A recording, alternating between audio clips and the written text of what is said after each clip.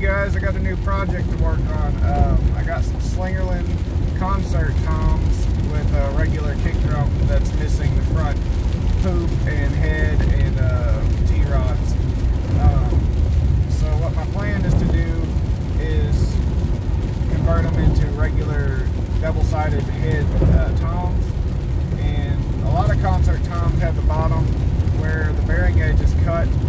They just have like a protective metal piece around the edge, but these actually don't have bearing edges on the bottom, so I'm going to have to cut those myself. And I do have a router set up on the workbench, so we'll see how that goes. I'll have to buy some more lugs, of course, for the bottom heads and hoops for the bottom of the toms. So it's going to be a project for sure.